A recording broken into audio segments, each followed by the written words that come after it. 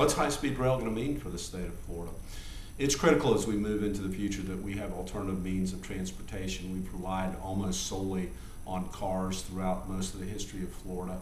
And if we're going to compete with the rest of the world, we have to be able to move our citizens around in a more cost-effective, environmentally friendly manner. High-speed rail really is a game changer for the state of Florida. And when do we think we'll start to see high-speed rail in Florida?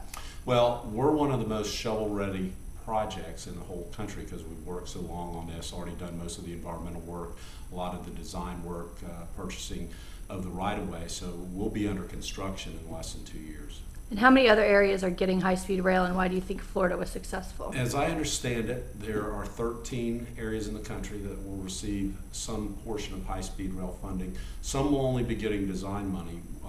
They aren't giving anybody more than half of what they requested, so we're at the very top of that list. We're getting half of our request, and there'll be more rail money coming annually, so I anticipate that the federal government will eventually fund the entire system.